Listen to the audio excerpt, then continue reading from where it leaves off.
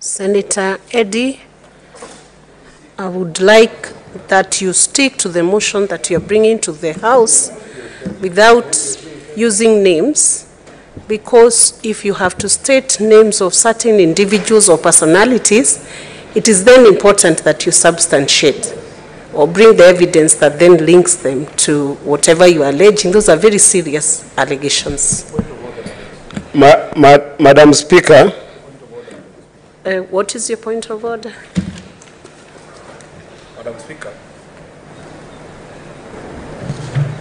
Madam Speaker, this House is also guided by traditions and custom.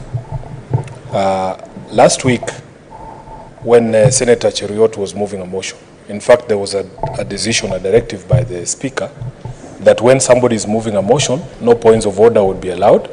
In fact, Madam Speaker, you asked me personally to hold whatever point of order I had until he had finished, and then I would raise it at the appropriate time, Madam Speaker.